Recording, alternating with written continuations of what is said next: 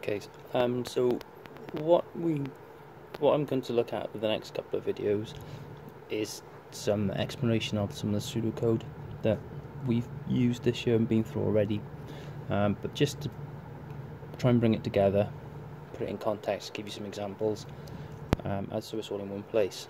So we've got these concepts: sequence, selection, iteration, and there's usually a question asking you to explain. So you can probably use most of these, also being able to explain them and perhaps give an example as well. So the first one is sequence. So the word sequence we use quite often, and so sequence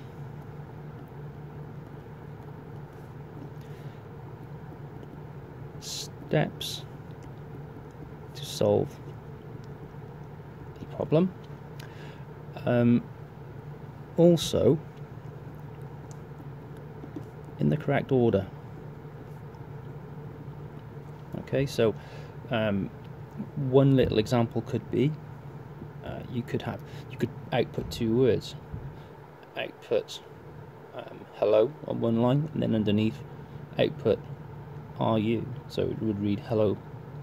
Output on the second line, sorry, how are you? So if you run them both together, it would say hello, how are you?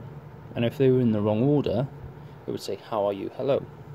Another example could be A.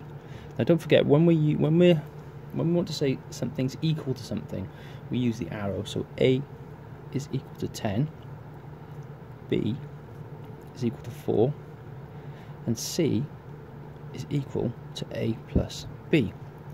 Now, if these weren't in the correct order here, this program wouldn't run. So for example, if this line was first, you try and add A and B together, but they wouldn't already exist in the program. So we have to create A and B first. It wouldn't matter too much if these were swapped around, that wouldn't affect the sequence. Okay, so we've got some steps to solve a problem.